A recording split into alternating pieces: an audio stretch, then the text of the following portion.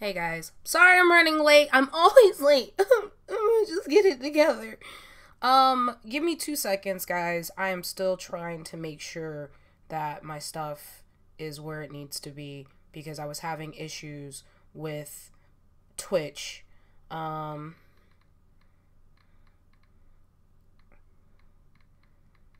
and I don't know why.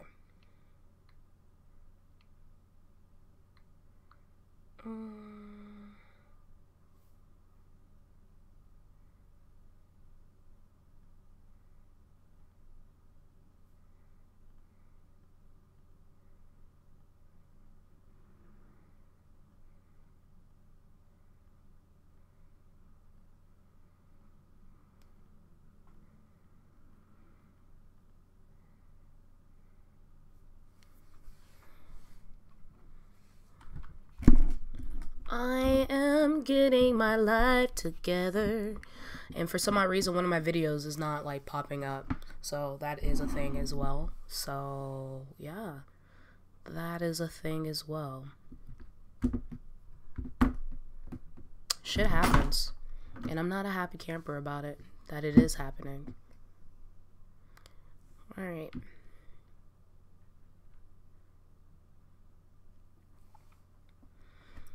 Alrighty.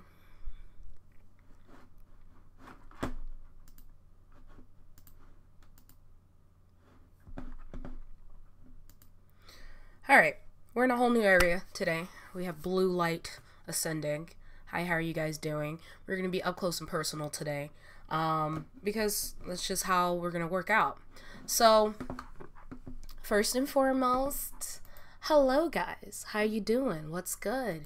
My name is Lady Reiku, your friendly neighborhood witch. It is that time again. It is podcast day. And we're going to be talking about coping mechanisms.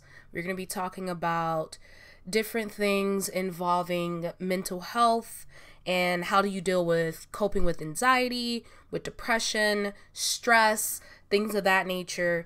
Because honestly, the subject is going to hit home a little bit for me because I have been neglecting my stress, my anxiety, my depression the last few weeks. And guess what, guys? I fumbled. I straight up fumbled. There's no ifs, ands, or buts about it.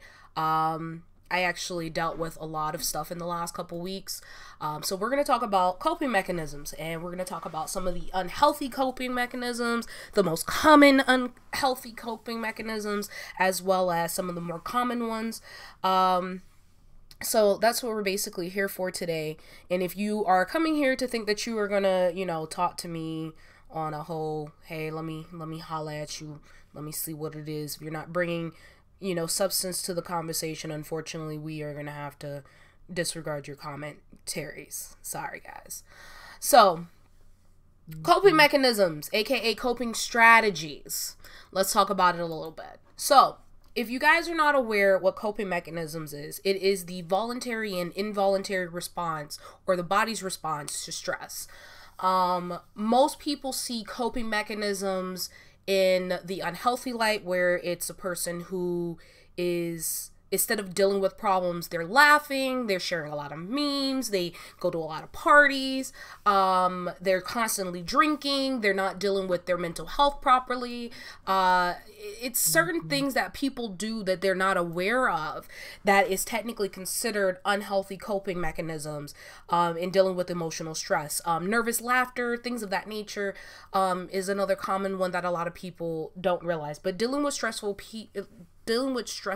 situations, anxiety, depression, things of that nature. Hi, thank you so much for the follow, Logan. I love you so much. A lot of people don't realize that with coping mechanisms, it gets a little tricky. Are you dealing with your coping in the proper way?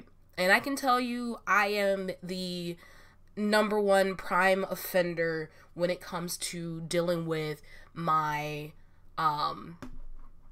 my different, stresses and my anxiety. I have escapism. I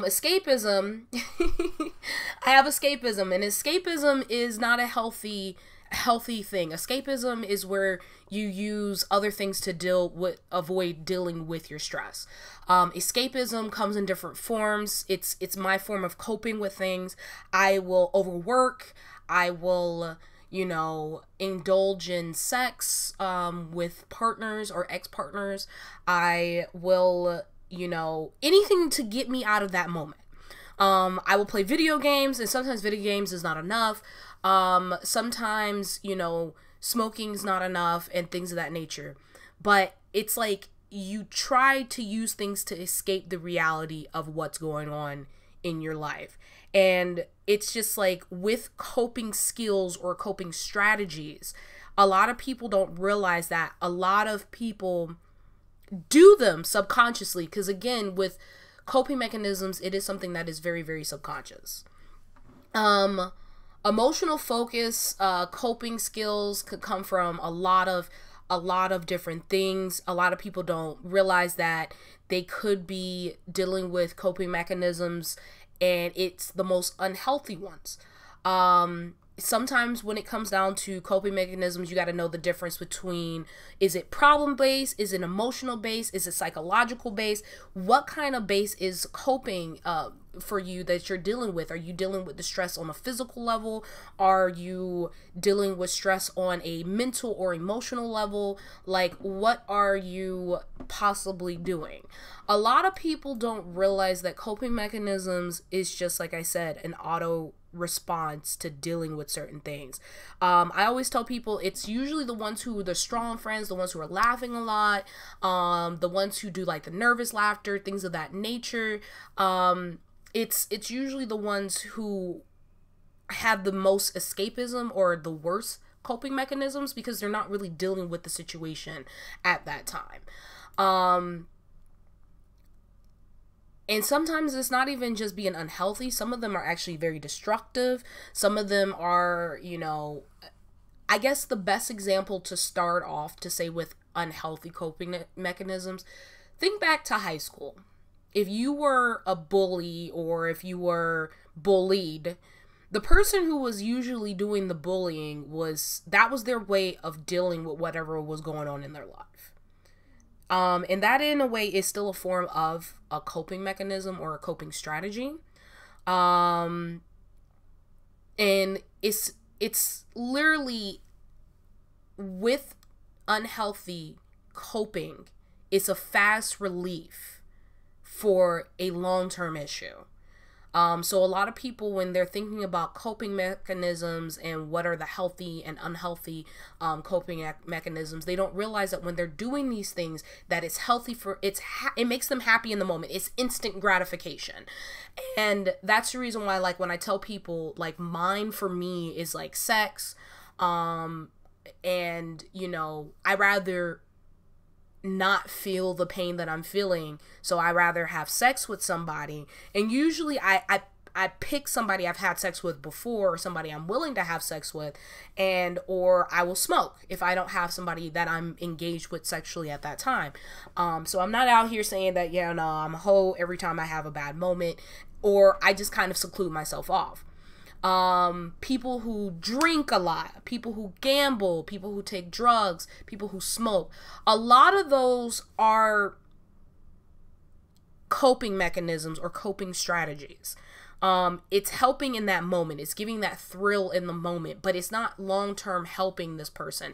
It's not helping them get through that passing, long-term effects, because we're looking for instant gratification. So a lot of us who have these unhealthy coping mechanisms or strategies, we're looking for that instant gratification. So a lot of us will be like, oh, I had a stressful day at work or whatever, and then we go home and smoke.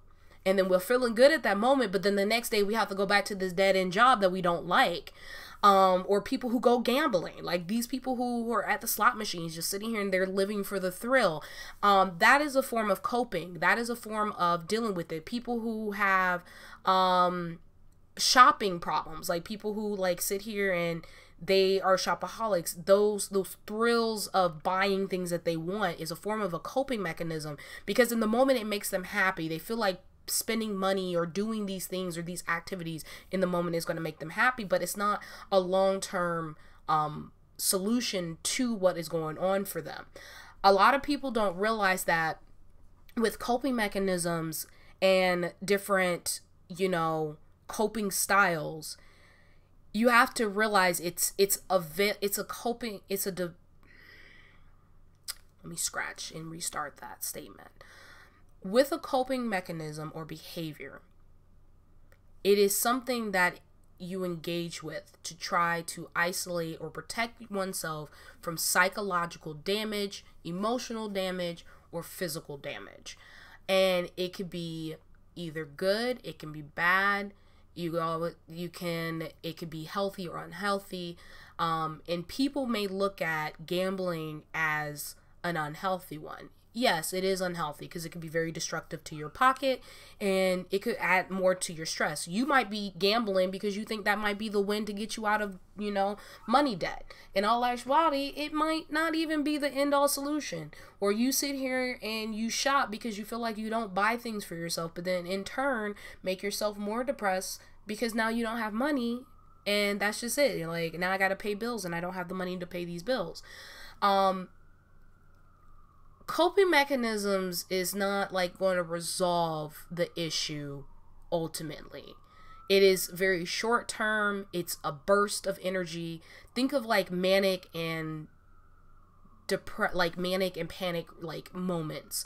It's like in the moment you're feeling happy, you have a lot of energy, you're happy about this, and then in the long term it comes back, and once the high settles down, you're still depressed, you're still stressed, you're still having anxiety, and it's just like this is what people automatically do to deal with stress induced situations.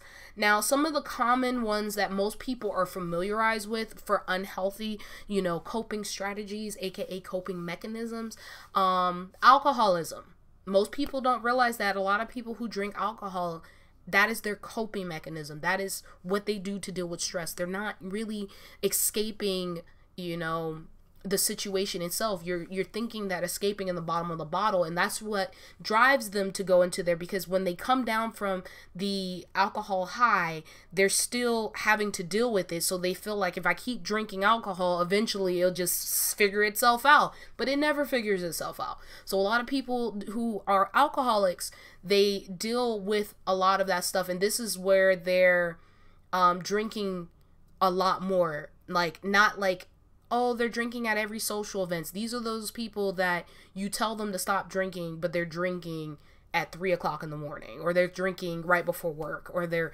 drinking in between on breaks. Like that, we're not talking like those social acceptable occasions where they're having 1 or 2 glasses of wine before they go home and be cuddled up with their boo. We're talking like excessive amounts where these people are being very disruptive in clubs. A lot of those people tend to be a little bit more out there and dealing with their stress in an unhealthy way. Another thing is drug abuse. And I don't mean like people who deal with weed or, you know, marijuana. I'm talking more of people who are dealing with like coke, drinking to get through a rough day. Yeah, those are those people that is considered alcoholics. So another unhealthy, more common one, because a lot of people will say weed is up there. Yes, weed is a form of bad coping, but if you use it sparingly and properly while still, like, let me use me as an example. I don't like using weed as a bad coping mechanism, because the way I use my weed intake and how I use my, you know, regular stuff, I smoke weed to help me go through the motions. So for me, I'm doing a lot of the healthy coping strategies, which I'm going to come back into that. I do a lot of the healthy coping strategies, but I use weed as a way to tone down my anxiety. I don't use it as I'm abusing it, because there's a difference between using it sparingly and then abusing the substance, versus like you are literally to the point you're crippling, you can't function without it. Like I'm talking like that kind of stuff. You are rather than using it for isolated recreational purposes, you're like sitting here popping pills to numb the pain. You are doing, you know, Percocet because it makes you feel good, and that's the only way you can feel. Like, you actually can say that you have an addiction at this point, and you're using it as a way of dealing with just the most minor inconveniencing things to get through the day. Like, that's what I mean by like drug abuse. And you're talking like heavy drugs that, you know, can do a very damaging long-term effect on you. I am going to always be an advocate for weed. There's just no ifs, ands, or buts about it. I'm sorry. So I can't sit here and be like, no, don't smoke weed, kids. That's just it. Like, I can tell you, I have a lot of unhealthy and healthy habits when it comes to coping. Anger or aggressive behaviors. Anger for a lot of people it's like, anger and aggressive behavior is normal, especially with a lot of different things, but we're talking like those people who are more agitated, those people who are potentially more destructive, damaging to relationships, career, physical health. They're more aggressively angry. They are pushing people away, fighting with people to push them away. These are people who are just kind of in fight or flight mode, which honestly, this is going to come up again in a later episode where we're talking about defense mechanisms, because anger is also a sign of a defense mechanism, is in a fight or flight kind of mood. But this is anger, just a person breathes in your direction and you're instantly mad at them, and then you snap at them. But these are like, I'm saying, like, people who are literally like, you're sitting here wanting to beat up on people when you've never hit a person a day in your life. That's what I mean by like anger or aggressive behavior. This is, again, like one of the more common ones when people start seeing that. Eating excessive junk food beyond the normal level of occasional indulgence. These are those people who are, you know, midnight snacking. And this is midnight snacking not because you have like antidepressant that makes you midnight snack, because I can say one of my antidepressants had me midnight snacking, so I can't say that was bad coping. It was just literally my stomach would wake me up at the same time every day talking about, bitch, if you don't go eat. So that's the difference. But these are like eating junk foods because food is the only thing that makes you happy, and you're just eating and eating and eating to fill a void that's not there. And the moment you're happy because you're eating all these foods and this junk food, but in the long run, then you're sitting here and you're disgusted with yourself, and then you eat more food to try to make yourself feel better. Like, this is what I mean, like, overindulging in stuff that you like. Gambling beyond what's socially acceptable amounts and frequency. And what I mean, like, with gambling, everything is good sparingly, but these are people I'm talking like, you are over gambling. You are spending your life's, hi darling, you're spending your life's money on doing. You are literally spending every ounce of money. You're using your paycheck that you need to pay rent, or you're using your paycheck to buy diapers and stuff like that to gamble. Like, those are signs of unhealthy gambling addictions, and it's to the point where people are telling you to stop, and you're like, I can stop anytime I want, as you're sitting here still at the slot machine racking up debt to the bank. Like, that is another sign of a very bad coping mechanism. Spending and overspending and over shopping beyond what's necessary to meet one's personal needs and occasional indulgence. So there's a difference between shopping and treating yourself and just spending money. You literally got paid a paycheck and you're already in debt. And I could say a lot of people during COVID went into debt because of things like Afterpay. They literally, to the point where as soon as their paycheck came, because they didn't use Afterpay on just about every fucking thing, is gone. And then they're wondering where their rent and their like, you know, car note bills is and all that other stuff. They don't realize that is what overindulging when it comes to over shopping and overspending, because you're filling a void. You're not going outside, so you need to shop. You got all these outfits that you're not going to get to wear because, you know, the world's closed off. A lot of people show their signs of bad coping and overspending and over shopping beyond personal needs during COVID. So that is another common one. What is the movie called? Confessions of a Shopaholic? She's one of them. That was her coping. She overshopped. She didn't need half the stuff that she bought, but she ended up buying like every fucking thing that, you know, spotted her eye and was great. another one, trigger warning, I'm sorry guys, I should have said this ahead of time, is self-harm. And I mean, self-harm, it can come in different ways. It could be picking at scabs. It can be, sticking sewing needles in your skin. It could be, self-inflict cutting, things of that nature. Yes, ma'am. Oh my goodness.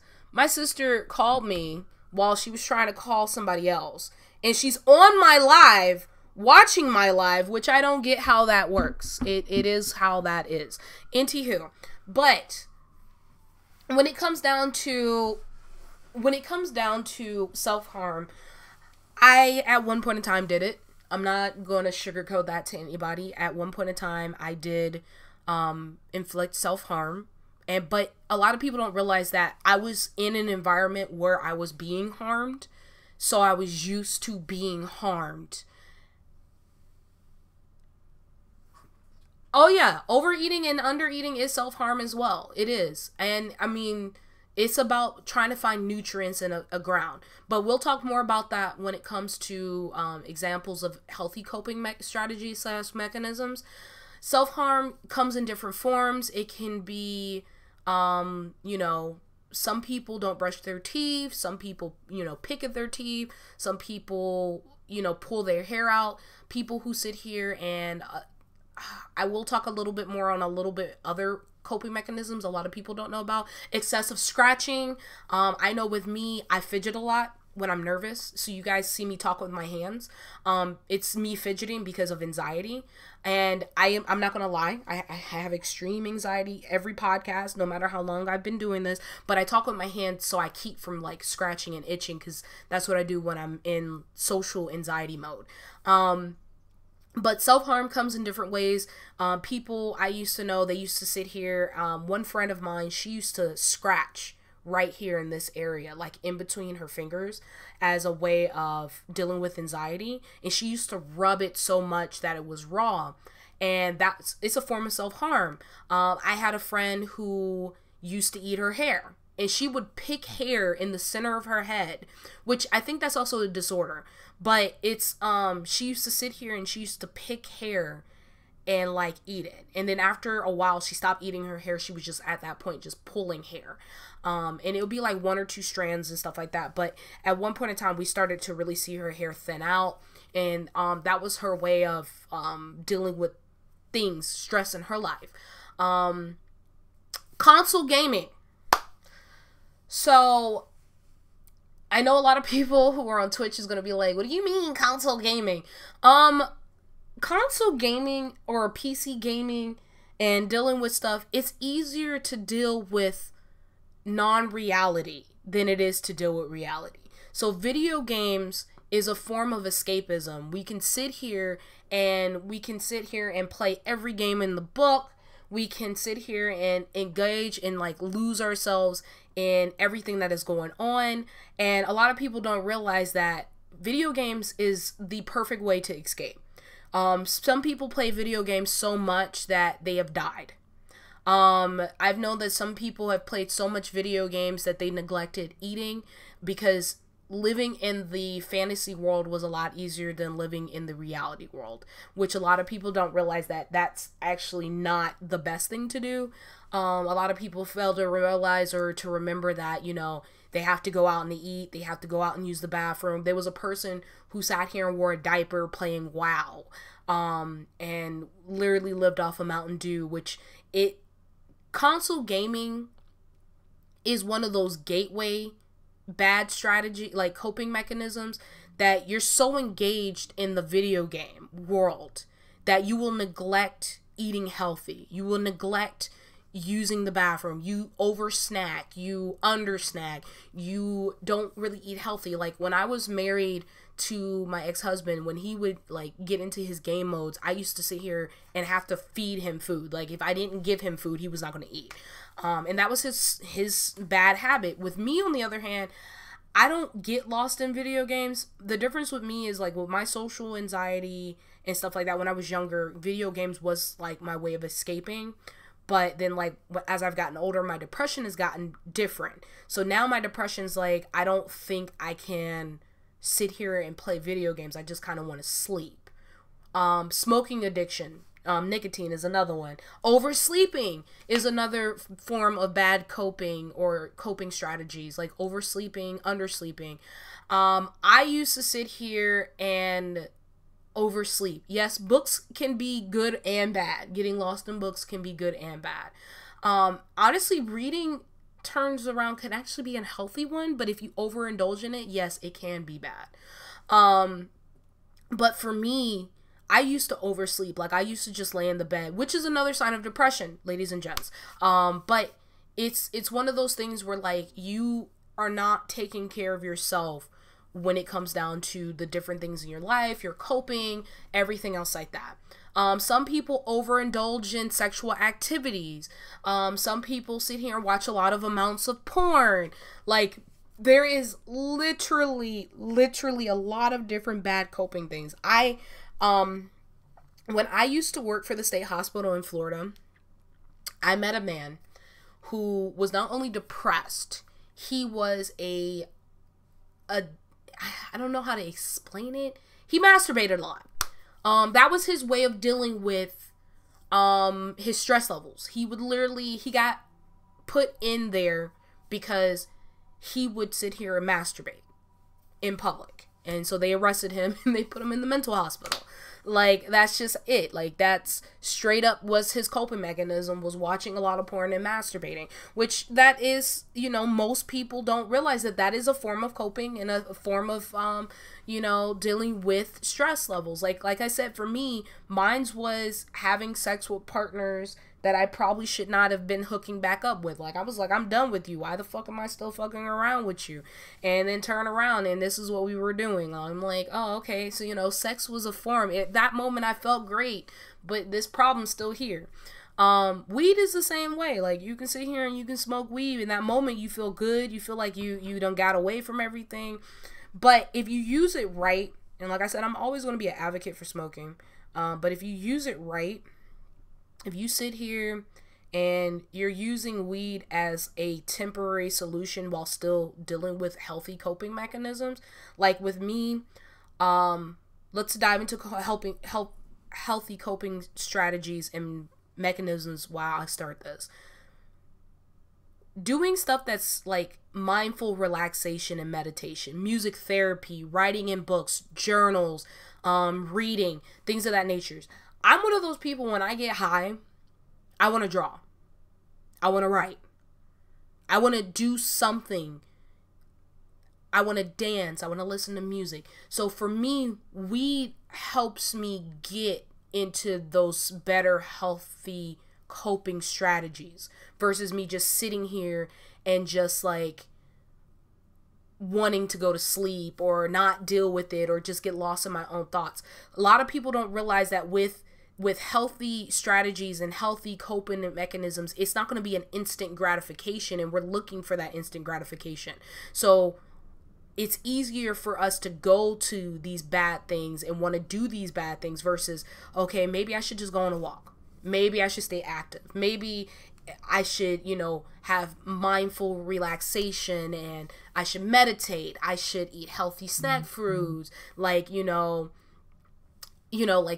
like fruit instead of like junk food. And the thing is, like, for me, I personally, I have gotten into the habit of telling my sisters, especially when I used to like overeat in the middle of the night because of my medication, is don't buy as much junk food, buy me fruit. Because if you buy me fruit, I'm good. Another thing is a lot of people don't do is give themselves like permission to have a reasonable amount of downtime. Especially like strong friends, we worry about everybody else that we don't give ourselves time to deal with our own stuff, which a lot of people don't realize that with healthy coping mechanism and coping strategies, it's okay to tell people no when you need time for yourself. We have to take time to actually like figure ourselves out, do the things that we need to do, handle ourselves properly. And if we're not handling ourselves properly, of course, we're going to end up falling down the lines of unhealthy coping mechanisms in that brief moment to make ourselves feel better. And that's it. That's just how we're going to deal with that. Making an effort to hang out and spend time with real friends, real family that you care about. Reaching out and talking about worries to friends and family members. If you don't feel comfortable talking to your friends and family members about what's going on, those are people that you're probably not going to get comfortable with, or they've done something to not make you feel comfortable. Talking out with a professional person or counselor, seeking counsel. A lot of people who are in the anxiety, mental health brackets that don't want to be a burden will not go seek help because they feel like nobody will understand, nobody will, be able to help them. They don't want to feel like a burden. And a lot of that is dealing with anxiety. That is dealing with a lot of psychological aspects, a lot of mental aspects. And a lot of people don't realize that when it comes down to your mental health is going to do a defense or a coping to deal with the things going on in your life. And a lot of the times, how you deal with certain things is how people are going to get through, are you okay? Are you dealing with things accordingly? Are you fine? And a lot of people don't see the problems. A lot of people who have these bad or unhealthy coping mechanisms, coping strategies, don't know that they're bad. A lot of the times they don't see that there's a problem with them because it's just natural. It's easy. It's the hard ones that people don't talk about the most. It's those being able to get up and write and to motivate yourself to, take a shower or to cook your favorite food or just watch your favorite movie, even if it's something you've seen 1,000 fucking times. Like, people don't realize that, like, those little things is healthy. Those are healthy. A lot of people think that, maybe if I have sex with my partner, that's going to be healthy. In all actuality, it's a temporary fix for a long-term problem. It's not going to fix the problem between you and that person. And a lot of people in relationships use sex as a coping mechanism to get over arguments or disagreements or tension in relationships, and not realizing that it is a coping strategy for both of y'all. And it doesn't really fix it. So talking it out is better. I can tell y'all at 30 years old, I still have a journal. I still have, something that I can write in. I still write poetry. I still sit here and have like these schoolgirl moments of like writing letters to myself or to somebody, because sometimes I may not be able to express verbally what I want to say to this person, but I'm not going to let it sit there and fester, and I'm not going to use bad coping to deal with it. I'm not going to use video games to get over an argument I may have with somebody. In this last little episode I had, I'm not going to lie, I sat here and I slept. That's all I wanted to do. I slept. I had no energy to really do anything. And the little bit of energy I had the last few weeks was to literally get up, take a shower, brush my teeth, practice good hygiene, because that was my way of getting myself up. Like, I had to tell myself, if I don't do nothing else, I'm going to do these things, because my depression was just that low. And my coping mechanism was sleep. Lay down, don't do shit, just sleep. And I wasn't smoking. I wasn't writing. I wasn't drawing. I was trying to escape by finding work because I overwork, which is another form of escapism.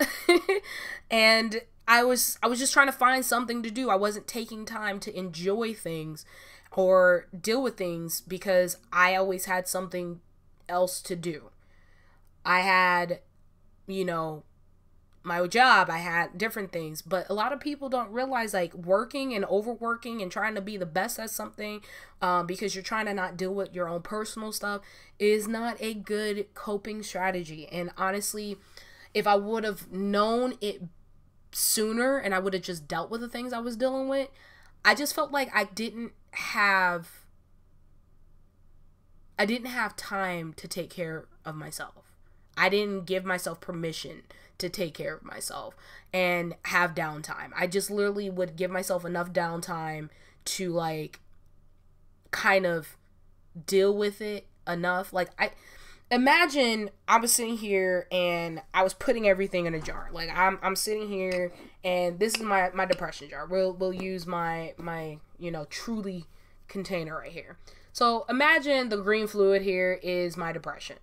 So basically what I kept doing is I kept putting more and more shit in here to the point where now at this point the top can't even close down and I can't close shit and it's so filled. And basically what I would do is I would scoop a little bit of it out at a time, but then I was not scooping out like the equal amount of what I was taking out didn't add up to what I was putting in. So everything I was putting in was like almost putting like a whole bunch of shit in there.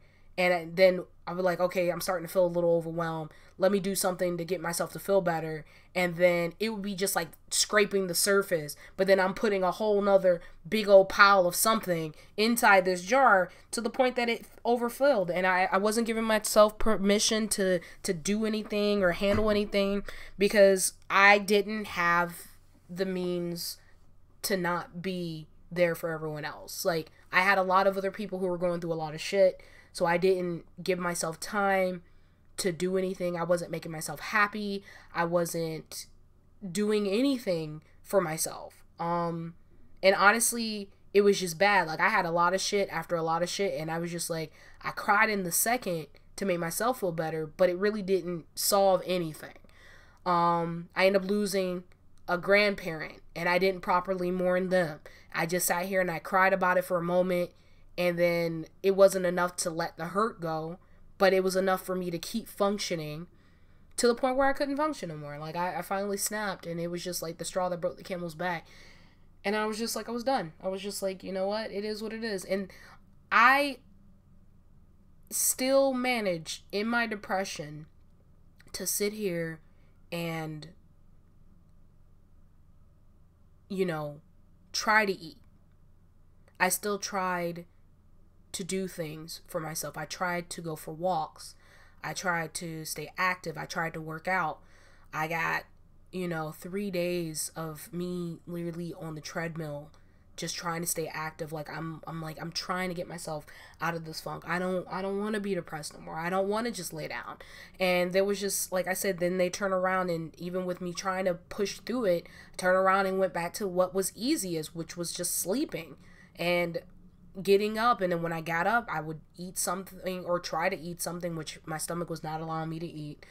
And then go and sleep some more. And then when I got finished sleeping that time, try to go take a shower and, practice some kind of good hygiene. Because one thing about me in my depression, I will always somehow find a way to get up. I would literally send a picture of myself of somebody with bed sores and be like, you know what? I need to get up. I need to stretch. I don't want, bruises to form on my back or on my side. So during this depressed episode, I managed to get up and still shower and take, time for myself. And my biggest fear is like losing my teeth. So an image of like me losing my teeth would kick in. And then I was just like, I don't think I can deal with this. I don't want to deal with this. So it was bad. It was pretty bad. But a lot of people will easily go towards the bad and unhealthy coping strategies because it's just easier. And it's not. It really isn't. It's a feel good in the moment. It's not something that a lot of people realize, like, it's good for you. Like, with me, I stayed with a person that was not healthy or good for me. Only because I needed, like I said, some of my unhealthy coping mechanisms was having sex, video games, at one point, and then also just sleeping. I don't overeat. I actually still try to like maintain stuff, when it comes to my eating and everything else like that. But for me, I used to sit here and I used to hang out and fuck around with a dude that, only because I had an established relationship with him, I stayed with him just for sex because that's what would make me feel good. I don't know if anybody remembers or ever seen the infamous scene with Halle Berry getting fucked by Billy Bob Thornton in Monster Ball, where she was like, make me feel good. That's me. That was me. 100%. I'm not gonna lie. It's a very bad coping mechanism. And at least one thing about me is I will fuck at least the person that I'm with. I won't go out and fuck strangers. I won't do nothing. I would have sex with a person that I've had sex with before or had an established relationship with before in order to deal with it. I've gotten a lot better over the years, so I don't backtrack a lot, but I stayed with somebody who wasn't good for me at all. They were very, very toxic, and I used them for sex to deal with my anger issues or to deal with, you know, my anxiety or depression. But like, I don't want to be depressed no more. Come fuck me. Like, you knew what this was. And in a case that's not healthy, like, cause now you're screwing around with somebody and you can't get away from this person when you want to be away and be by yourself, which again, that's not a healthy strategy to do as a coping strategy or anything. If you, that's the reason why I tell people, like, touch is my love language. Like, I can be honestly straight up with you. Like, sex is it's physical touch. It's physical, mental, emotional, spiritual. It's a lot of stuff, and it can be a very dangerous coping strategy if it's in the wrong hands. That's how some people become nymphos. Some people become a lot of stuff. I am demisexual, yes, but I always tell people it does not mean I don't like sex. I do like sex, but it has to be with the right person. It has to be somebody I'm emotionally involved with, because at the end of the day, they will understand that I do use sex as a way of escapism, and it's not healthy. And I have gone years at some point not dealing with people because of distance or them being away or me finally, you know, saying, fuck it, I need to get away from this when I'm in my right space and head. But sex can also be a good coping mechanism. If it's healthy and sparingly and you're not too deep in the fucking thick of everything. Honestly, anything could be very good coping mechanism except for, you know, abusing drugs and alcoholism. Those are the only two I would probably say is not a good, unhealthy coping mechanism. Social drinking's fine. Social recreational drugs is fine, because I'm always going to tell you weed is going to be good. And that's the reason why I said, like, with me, I am working on myself. I am doing music therapy. I am doing a lot of stuff, but I also do smoke weed. And weed for me helps me have mindful relaxation and meditation and be able to sit down and enjoy the music. And it's like when you're high, you listen to every piece of music. You can break it down. You can analyze it. And if anybody didn't know, I, in high school, middle school, like majority of my life, I studied music. That was what I wanted to do. I wanted to do music. My dad was a DJ. I loved music. I love musical theater. I love Disney music. If you actually hear me sing, like me singing, I don't have like a soul voice. I have more of a Disney / Nickelodeon voice. I will sing to kids. That's just me. I love kids too. That's another thing. That's the reason why I don't want to have bad coping mechanisms. I'm human. I am. And the reason why I also mentioned the healthy coping mechanisms and stuff like that, because a lot of stuff that happened with Takara, the runner, because she had a lot of healthy coping strategies as well as the quote-unquote unhealthy one. She smoked weed, which technically weed is a lot better than, you know, alcoholism. She still was running. She was still staying active. She was still doing physical exercise.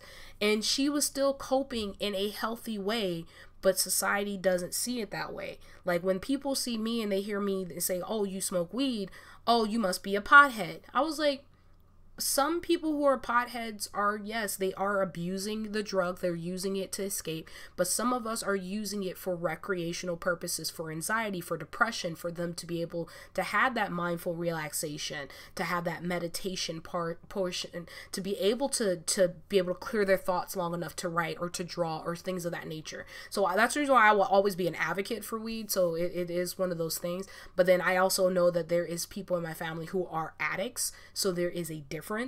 But the big thing that I sit here and I try to tell people is you got to know what the difference is of coping strategies is like what if you don't know what your coping strategy is, take a look at your stressful moments. What do you do the moment you get stressed? What is your go-to thing to do when you're stressed? When you are in an awkward situation, when you are in a stressful situation, when you're in an anxiety-filled situation, what is your go-to? And that is literally my question for everyone. That's something to reflect on. What is your go-to?